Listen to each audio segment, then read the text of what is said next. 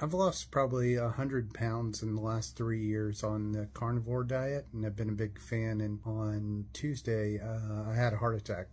I've had a huge amount of confidence in the carnivore diet, thought it made sense. This is really kind of shaking my worldview. I'm a little lost on where to go and what to eat. This is a really sad example of somebody who likely avoided medication and got duped into following a carnivore diet by influencers who talk about conspiracies or miraculous anecdotes. Of course, he did lose a lot of weight, which is the type of shorter-term result the carnivore influencers often promote. But he did mention a family history of heart disease and a history of high LDL cholesterol levels both during and prior to the carnivore diet in the full video. And on that front, the carnivore diet isn't really going to help. He also isn't the only example like this. There are plenty of stories of carnivores who end up having strokes or identifying coronary artery disease. They just don't tend to get as much attention from the pro-carnivore crowd. But I also don't want to make this video just about the carnivore diet. These diseases can take decades to develop, so we're likely progressing long before they adopted a carnivore diet, and then that just adds to it. What I do want to touch on is how individuals like him are victims. He is obviously confused, and rather than talking to his doctor, he's turning to social media for advice after having a heart attack.